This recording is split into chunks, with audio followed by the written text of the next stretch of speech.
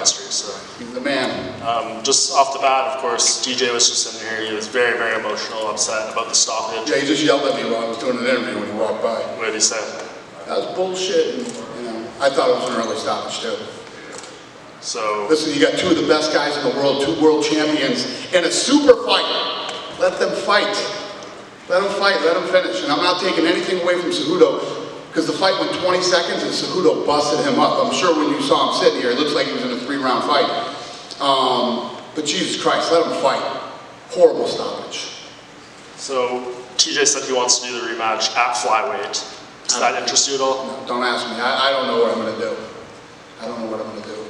Just with these 2 fighters, or the flyweight division as a whole? Is it still? You said we'll see what happens. So we'll see what happens. I didn't say I'd have an answer on Saturday. Fair enough. And you know, controversy in the co-main event as well with Greg Hardy. What did you just think about the ending there and everything that unfolded? So, you know, when somebody comes in to the UFC, especially when they're famous, first thing I always want to know is, can you really fight? You know, listen, when you're fighting in these smaller shows and you're knocking guys out left and right, it's great. When you get here, it's a whole other ballgame. And whether you look at Hardy or Lipsky, it's a different world when you get here, man. It's a whole different vibe. And one thing that I did learn about Hardy tonight, he can fight. He can fight. He's an athlete. Not only can he punch hard, but he can take a big punch. He got hit with some good shots tonight.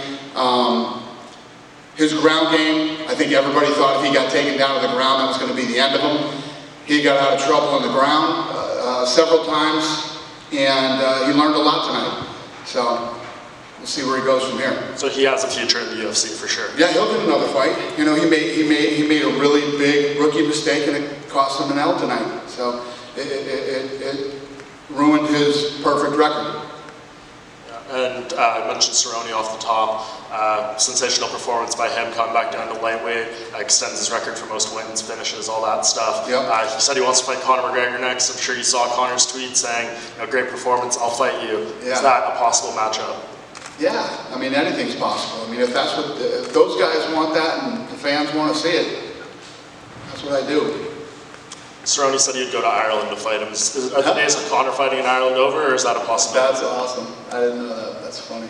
I don't know. We'll see what happens. You know, obviously, you know, don't run out there and say that's the fight I'm making. I don't know what I'm going to do, but I like the fact that 2 of these guys that are complete dogs and fight anybody, willing to fight anybody, want to fight each other. That's fun. Just last thing for me, obviously the big debut tonight on ESPN. What was the feedback you got? You know, I saw some stuff on Twitter, some people saying their feed was perfect, some people had stuff stalling, dropping out. What was the reception you got? The feedback that we got, that there weren't a lot of issues.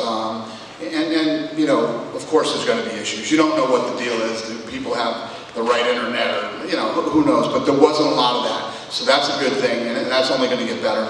But we murdered it tonight. It was by far the biggest event ESPN Plus has ever done by a long shot. We killed it tonight. When I tell you we beat expectations, we murdered expectations. So the ESPN guys are really pumped. We're really pumped, and it was a really big night for all of us.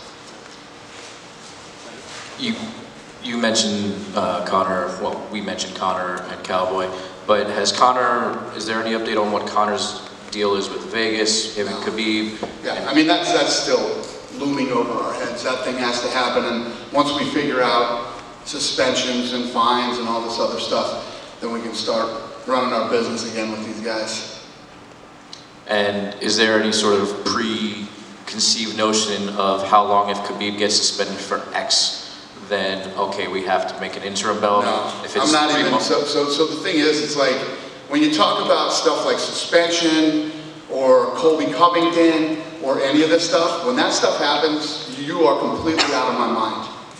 You're on the shelf. I don't even think about you again. I'm thinking about the guys that are actually still, you know, can work and can do all this other stuff. So completely out of my mind. When they get their sentences and whatever happens to them, then we'll start making decisions on what the future is for those 2 guys. Any criticism for the New York State Athletic Commission for the for the referee assignment in the main event? I don't love it when, you know, they have local guys in main events, especially a fight this important between, you know, a super fight between two world champions. Please, please, please, commissions, put the experienced guys in there. Give the guys with the most experience, because all you do is you hurt the fighters, you hurt the fans, and your job is to do the exact opposite. You know what I mean? So yeah, I don't love it. Honestly, I don't love it. Did you have any more evolved plans for Greg Hardy that were kind of derailed after tonight? No, I didn't know what was going to happen. You know, we've seen glimpses of him. He looked good. Like I said, coming in tonight, I want to know if you can fight. And it's no difference between Hardy or Lipsky, who's on a 9-fight win streak and was a world champion in another organization. I want to see if you can fight. I don't really know what you can do until I see you here. I've seen you in these other places, but I want to see you here. What can you do here? Let me tell you what, love him or hate him, that dude can fight. And he took some big shots on the chin tonight too. He's got a chin, he's athletic, stuffed a couple takedowns, got in trouble on the ground and got out of it. You know, we saw a lot of different things from him tonight, which is what I wanted to see. And no matter who you are, when you come in here, I throw the kitchen sink at you. There's no layups here in the UFC. You mentioned Lipsky.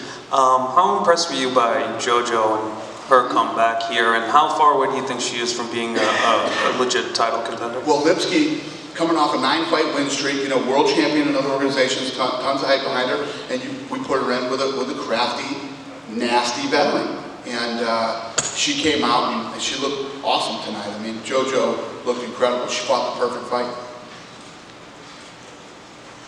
Dana, what was your thoughts on Gregor Gillespie's performance tonight? Yeah, looked good. It was a good fight. Yeah. What do you do with a guy like him? He's got 5 straight finishes, you know, never seems to want to call anybody out, always says, I'm going to take it, you know, slow and steady and work my way up the ladder.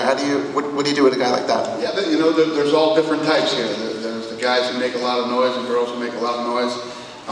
And then there's the guys that go like that. I'm cool with taking it one step at a time and seeing what happens. Dean, I know you said you don't really know exactly what you want to do with Cejudo and Dillashaw, you know, because there's 2 different weight classes, that sort of thing. But with the way things ended tonight, do you believe a rematch between them is the right next move? I don't know yet. I got to think about it. You know, you guys know, every Tuesday is the matchmaking meeting. We'll get back in there and we'll talk about it. Give us a lot of time to think over the rest of the weekend. Watch the Patriots win the AFC East and then, the AFC Championship, and then we'll go from there.